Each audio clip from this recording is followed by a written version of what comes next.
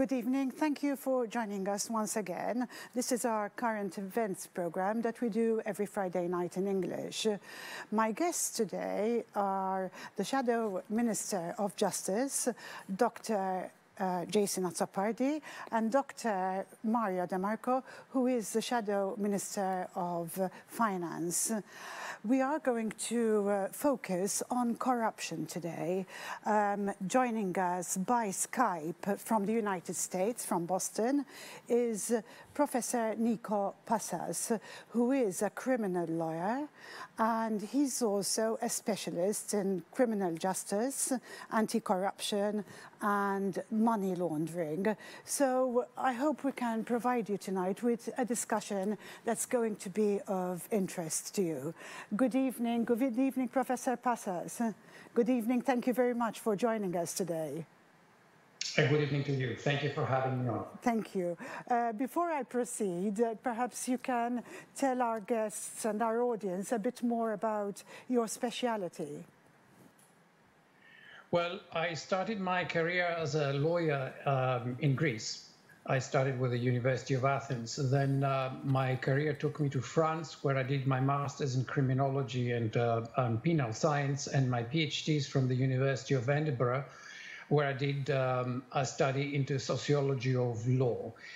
And I have worked in the UK and moved to the United States in 1989.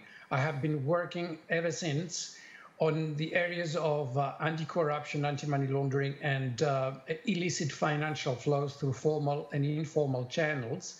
And among other things, I have drafted the legislative guides for implementing the UN conventions against corruption and against transnational organized crime, and contributed to their online legal library on national legislations against corruption. And also I designed the checklist that is used in order to assess the country's progress in implementing effective implementation of the UN Convention Against Corruption, among other things. So thank you very much. Thank you, Professor. We've spoken this morning, I've spoken with you this morning, and you were very aware of the corruption that we're facing on our island. And therefore, after a series of different types of corruption, which has been happening over the last few years, I'd like to come to today and this week and the events that happened this week, which I'll pass on to Dr. Azzopardi to shed some light on. Well, first of all, I think the most glaring and shocking news or revelation was personally, and for many people who have spoken to me, were the words uttered by the Prime Minister the other day when he brazenly shifted the goalposts, and in order to defend his ministers, practically said that it was okay, there's nothing wrong for a minister post-November 2018, when it became publicly known that the individual with the name of Jürgen Fenech was the owner of the secret company in Dubai with the name of 17 Black, which company was the vehicle in order to bribe, corrupt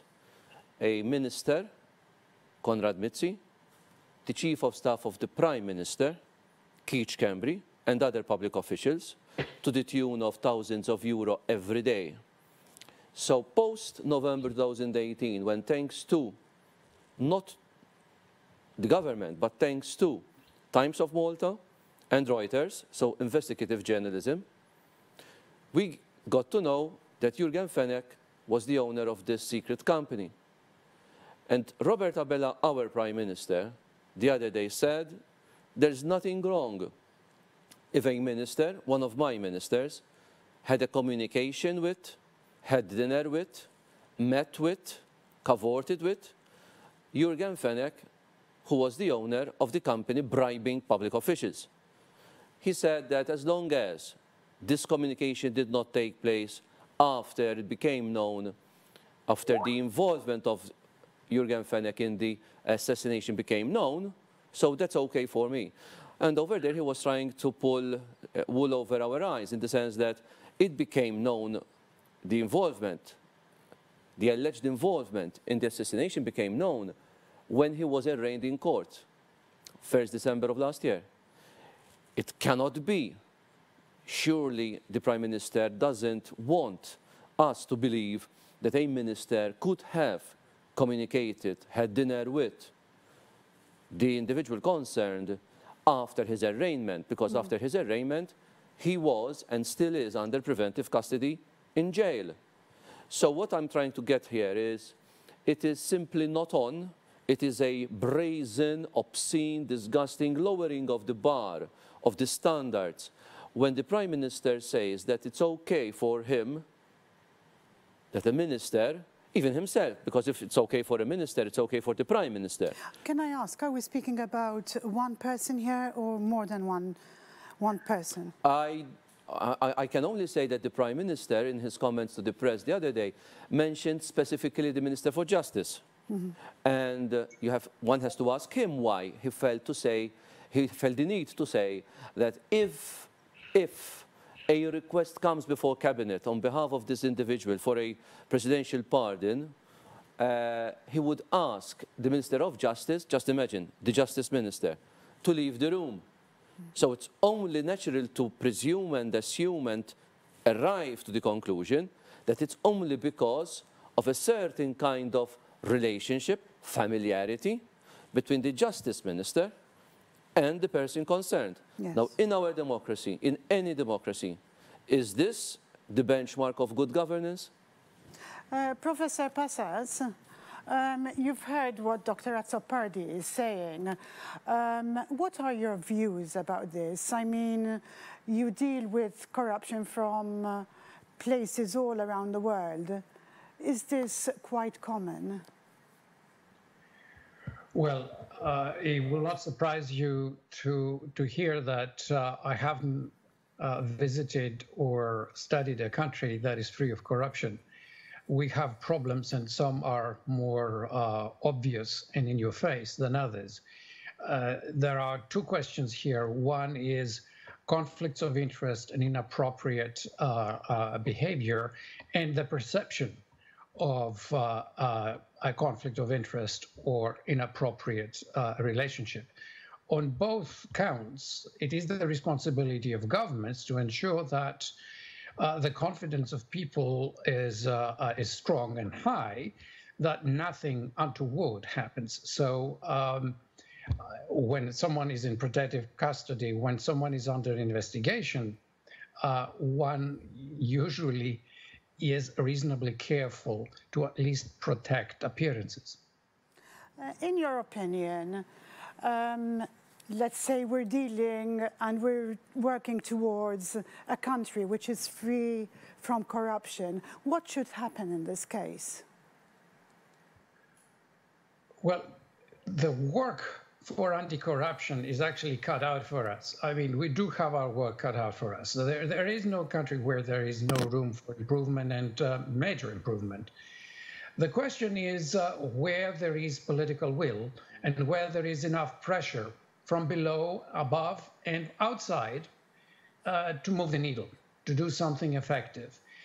Without a genuine desire to do something about corruption, unfortunately, we just go through the motions.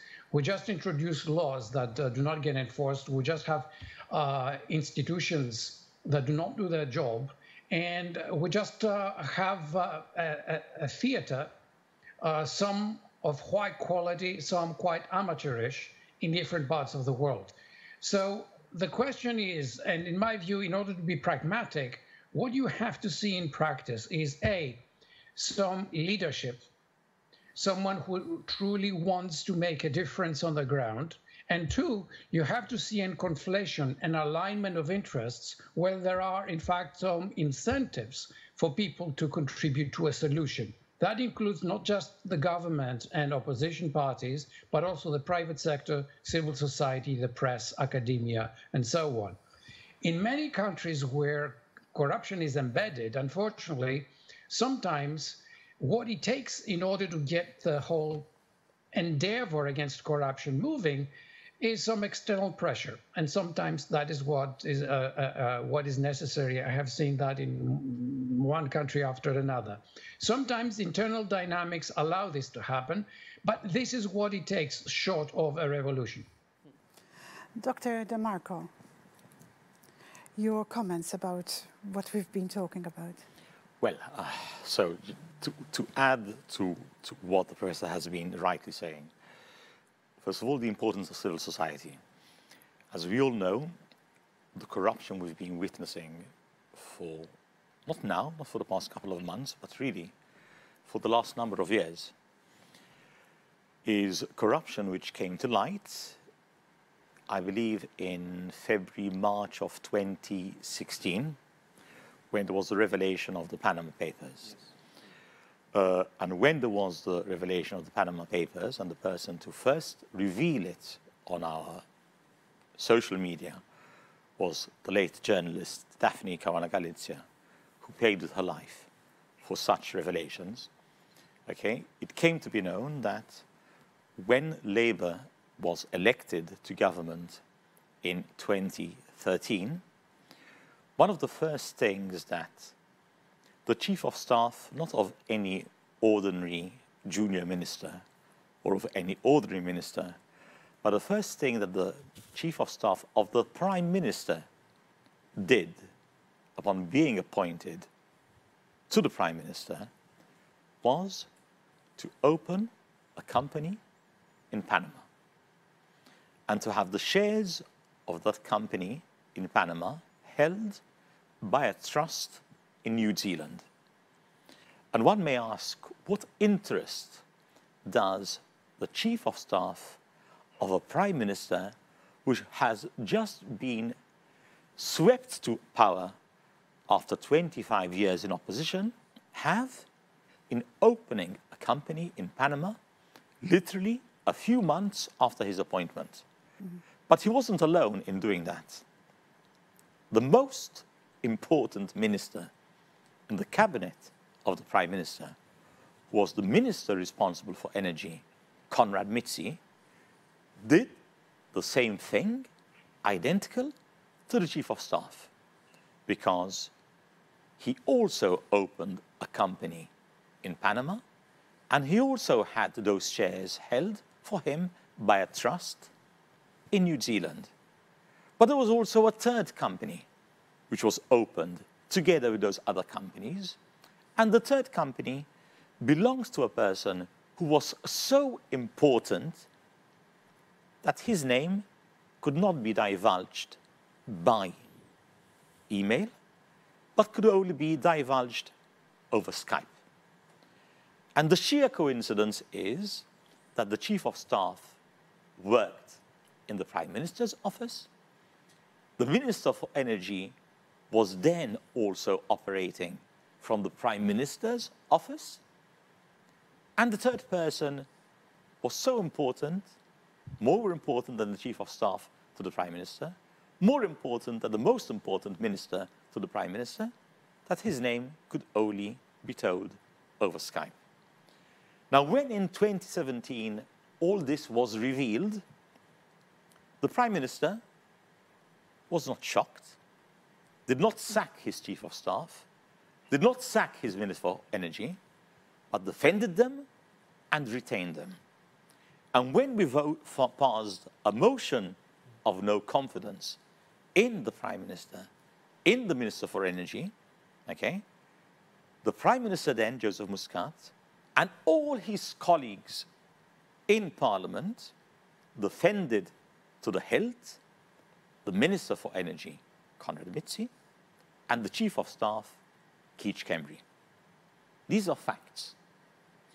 Now, we know that in January, I believe, of this year, it was December, January of this year, the chief of staff had to resign because, as the professor rightly pointed out, the whole of civil society reacted to the revelations that the chief of staff was also implicated in the assassination of Daphne Caruana Galizia. Yes. Okay?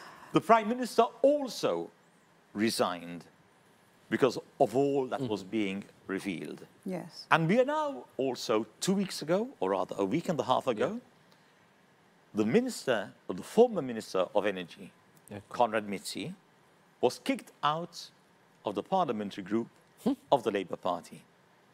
Now, did all this happen because the new Prime Minister of the Labour Party had a change of heart? Did it really happen because suddenly Labour government has turned into a new leaf? No, it did it simply because of the latest revelations of the Montenegro wind farm, where we saw the direct link between 17 Black, the company mentioned by Jason, and Konrad Mizzi. And the Prime Minister realized that he needs to protect his interests. Yes. He needs to protect the interests of his party in government. So he had a Hobson choice where he had to sack Konrad Mizzi from the parliamentary group to defend not the nation's interests, but the interests of his party in government. Yes. And most of these people were also going to be paying a higher price. Sure. Because I want to now mention, and I'll do it later on, the Moneyval report, which is directly linked to the issue of anti-money laundering, of which the learned professor is very learned. Yes. Professor, can I refer to you again?